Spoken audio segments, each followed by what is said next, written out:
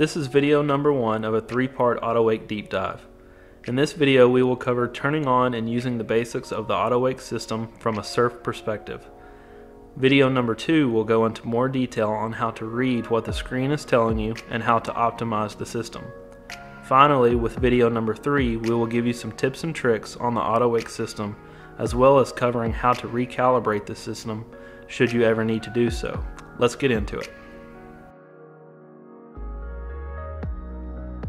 Before filling ballast, ideally you should spread your passengers evenly around the boat, favoring the surf side by at least one person.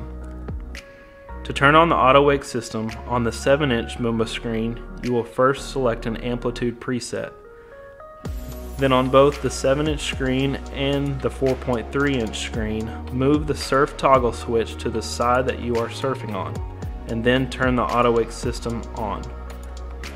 This starts the predictive state feature of AUTOWAKE, where the ballast will fill and adjust itself even before you pull your rider up for the first time. AUTOWAKE will fill and adjust ballast only, not plates. An alternative to this would be to manually fill your ballast to 100%, flip your flow surf switch to the side that you are surfing on, and then turn AUTOWAKE on. Make sure your amplitude setting is at the level that you would like.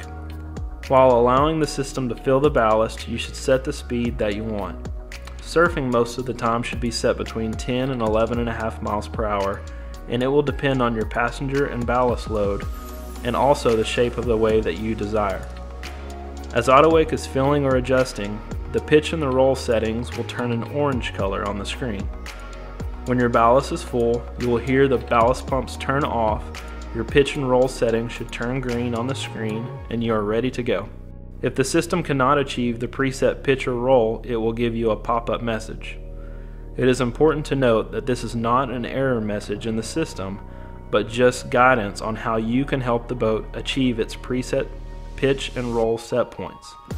You should follow the advice of what the system tells you in order to optimize the wave. When you are ready to go and accelerate up to surf speed, AUTOWAKE may continue to make adjustments until the proper pitch and roll settings are achieved. Or again, if it cannot achieve, it will give you a pop-up message to follow.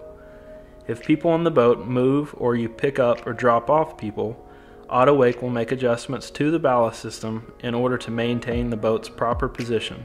Boat positioning, or the way the hull sits in the water, is key in creating a great wave.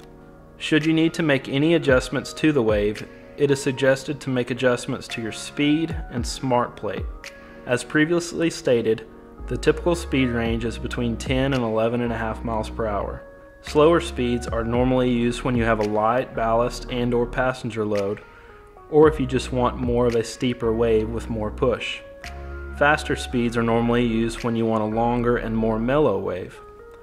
Wave shape is often personal preference, so experiment with what works best for you and your boat setup. The smart plate can also be used to change the boat's pitch or hull position, which will change the shape of your wave.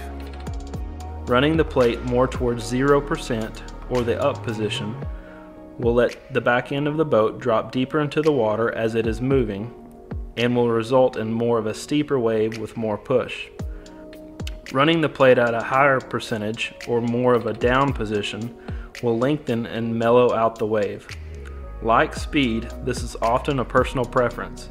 We suggest starting at the factory smart plate set point and then adjusting from there for your preference and boat setup. We hope that you now have a better understanding of AUTOWAKE and ultimately have a better time on the water creating and riding great wakes and waves. If you have any other questions, we encourage you to contact your servicing dealer. Thanks, and see you on the water.